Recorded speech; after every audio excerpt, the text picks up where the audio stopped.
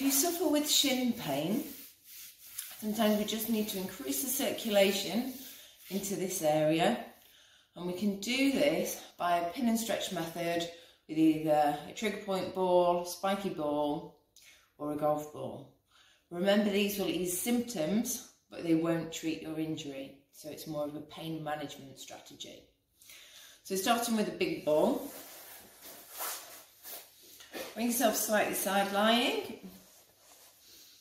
leg out in front of you, and the ball is just going to come into the meaty bit of your shin. From there, keep the foot down, and we can lean forward to apply more pressure, or we can push down at the knee to apply more pressure. Remember to breathe the whole way through.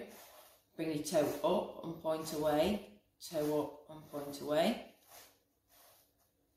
Or keeping the heel down, you can pivot the big toe inwards and back out, inwards and back out. So this will help to stretch a muscle group called your perineals.